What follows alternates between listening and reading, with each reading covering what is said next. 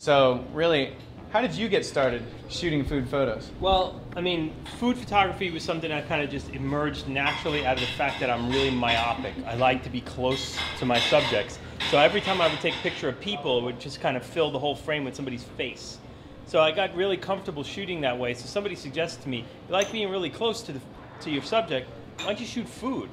And I took a couple of assignments that way, and it kind of just built, and then I stopped taking pictures of people. Oh, that's funny. So, but I mean, food photography, from my perspective, is very different than it would be for the app user.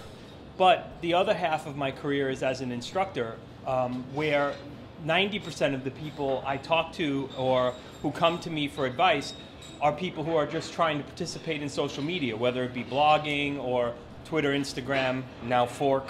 You know, that's kind of their motivation, is how can they take better pictures with the equipment that they have.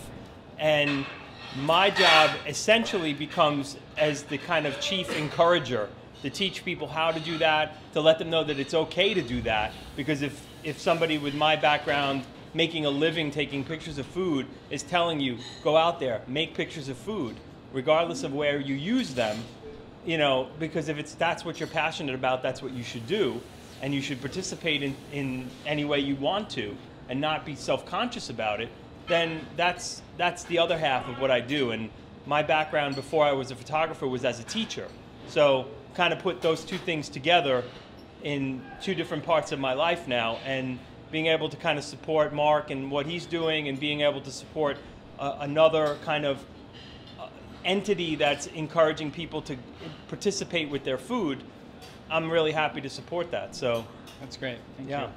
So you do, I mean, hours-long, probably days-long courses on food photography. It is a very complex and a very difficult task or passion, or obviously career.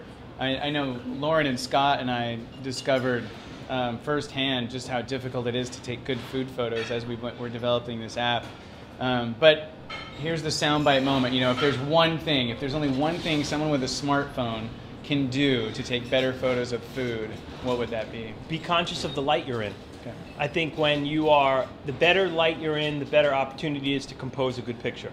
Because I think one of the primary problems that a lot of people have is they try to shoot in low light without the right equipment to shoot in low light, and then the picture doesn't come out looking appetizing. So when you pick and choose your opportunities to make good pictures, because if you're in daylight or you have a brighter room to shoot in, then you're going to make better pictures. I think the primary problem is not composition most of the time, it's lighting. So that would be, okay. Be mindful of your lighting.